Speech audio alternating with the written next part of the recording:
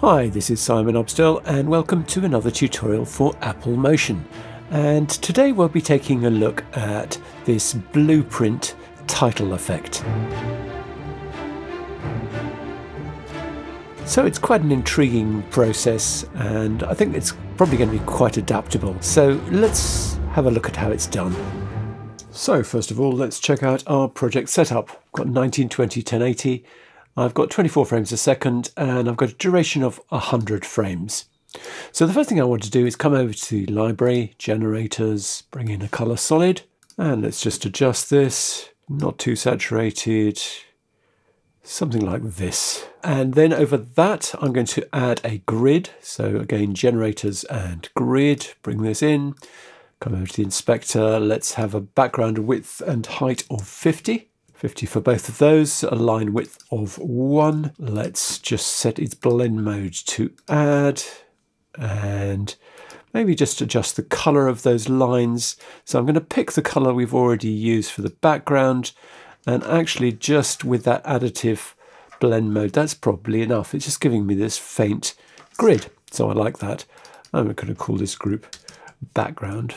And then I'm going to make a new group, object new group. And into this, I'm going to add some text. So I'm going to type the word example, come over to format. I'm using this nice font called Res, which you can download for free from duffont.com, and I'll put a link to that in the description. Make sure to center align it. Let's scale it up a bit. Let's go for something like 300.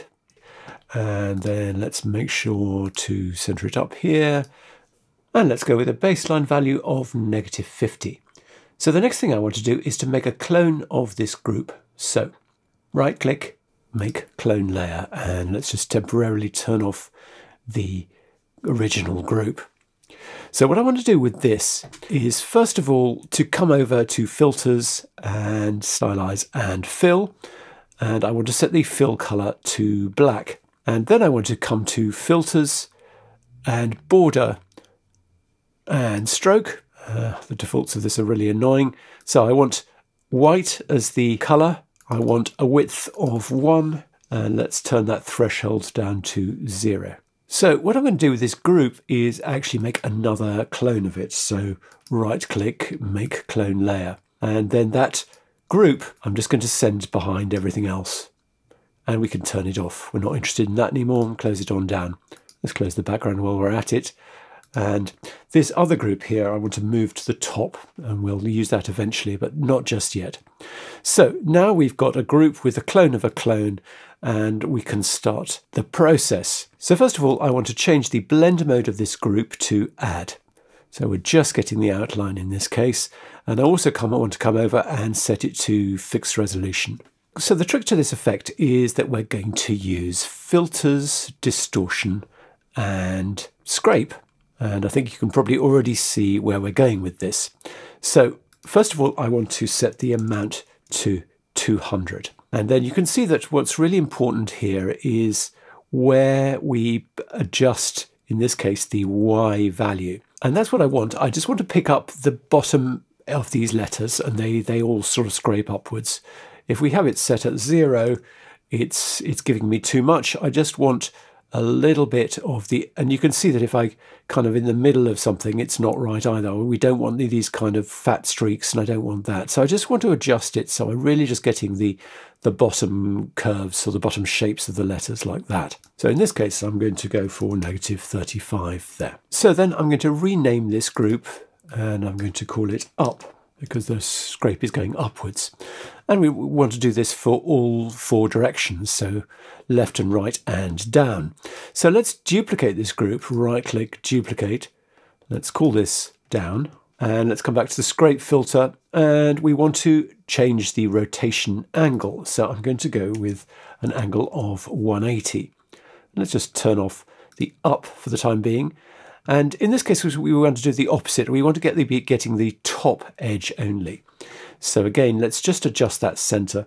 I know that actually that the value I want is 70, but you can sort of scroll until you get it. You know, again, you want to avoid that effect there where we're getting those fat, ugly bars, and we don't want that. And so now combined with the up, we get that, which is, you can already start to see our text sort of reforming around these lines. So then let's duplicate this again, right click, duplicate. Let's turn off the other two while we work on this and come back to the filter. So we've had 0, we've had 180. So let's go for 90. And you can see this is all going off to the left.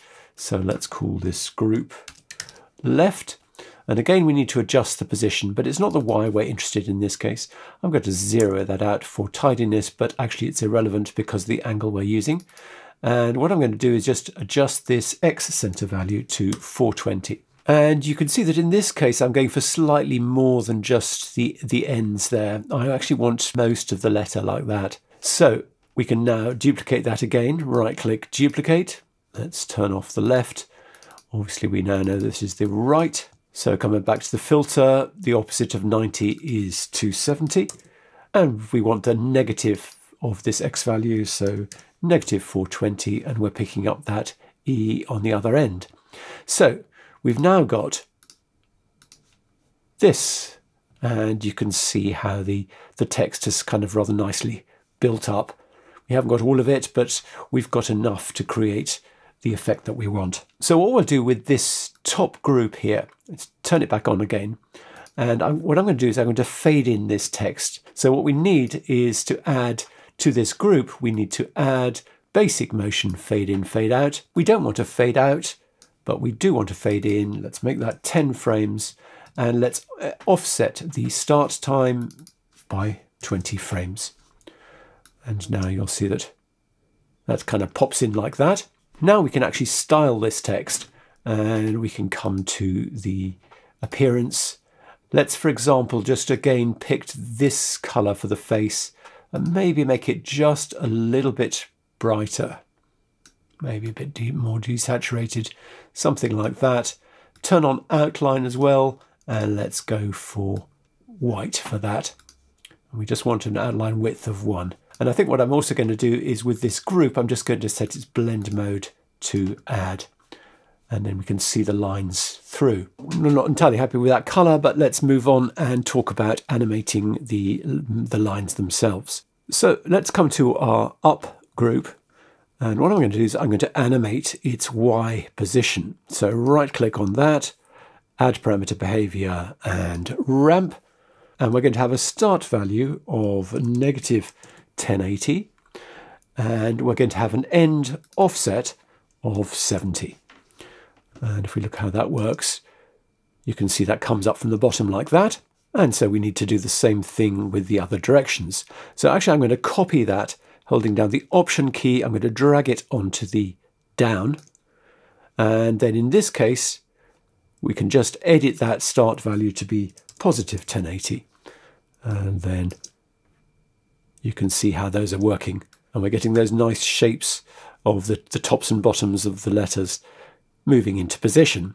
So let's again copy this ramp. So hold down the Option key and drag it onto the left.